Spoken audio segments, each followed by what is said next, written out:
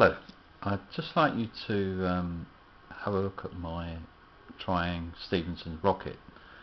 As you can see, it looks pretty much like a standard Triang Stephensons Rocket. The difference with this one is that it actually has a brand new motor in it, and it's not the Triang X500 motor that's normally fitted to these locomotives. It's actually a Mabuchi 5-pole motor, which I managed to source from eBay. The Triang X500 motors are quite difficult to get hold of now, and if you can get hold of one, they're quite expensive to buy. So I wondered if there might be an alternative motor that could be put into this particular locomotive. After a lot of searching, I managed to find this Mabuchi motor, which is very similar in size to the Triang motor. The only thing I've had to do to it is it actually has a shaft at both ends of it, so I've actually had to grind off the shaft at the end that I didn't want. The other thing is that the worm gear on the Triang motor has a hole diameter that's just slightly larger than the 1.5 millimeters of the Mabuchi motor. So when you put it on, it slides on. It should be quite a tight fit, but it wasn't. So what I found was that if I superglued the worm gear onto the shaft, it's actually held quite firmly, and it doesn't move, and as you can see, the train moves backwards and forwards, so hopefully the worm gear will stay in place. I'd just like to take the engine apart, and then you can see the motor inside. And you can see it's actually quite similar in size to the Triang motor. So I'll just take hold of the locomotive. It's actually quite easy to take apart. If I just take the coal truck off the back, the tender, and I'll just put that to one side. The thing you have to do with the first of all is to take out the screws that hold the connecting rods in place. So we'll just take those out.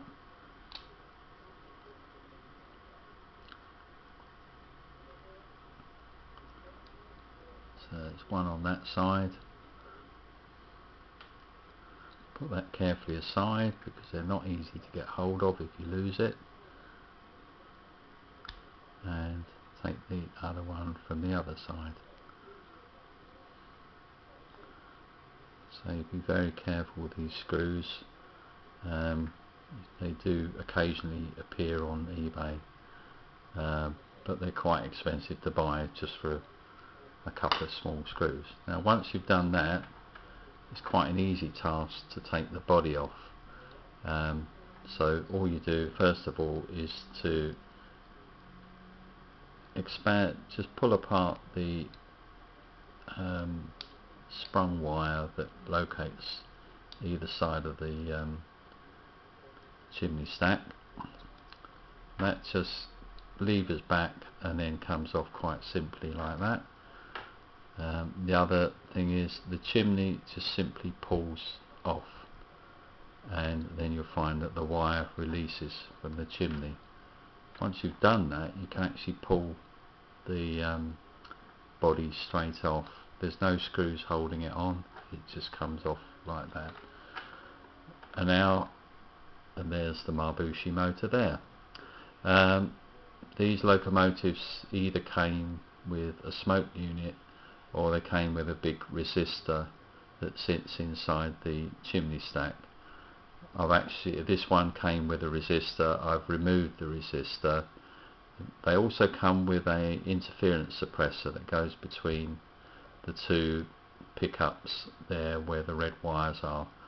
I've taken that off as well, simply to try and improve running, because These are now over 50 years old, these locomotives, so it's quite possible the resistor and the suppressor may be causing problems anyway, feeding the motor. As you can see there, you've got the worm gear, which I say is actually super glued in place because the hole diameter is slightly bigger than is needed for the Mabuchi motor. But having said that, it's a fairly snug fit, but the super glue should help to keep it in place. And if you look at the motor, you can actually see it is a 5-pole motor, not a 3-pole motor, which is the case with the original Triang motor. The other thing I've done is, on the Triang motor, if you see this white plastic part here, this is the plate that goes onto the front of the Triang motor, and I've reused it on the Mabuchi motor. The reason being that ensures that the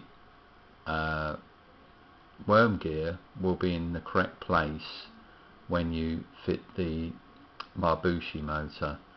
That's just simply super glued onto the front of the Mabuchi motor, and then the worm gear was put on and super glued in place as well, being careful not to get any super glue where the white plastic plate is.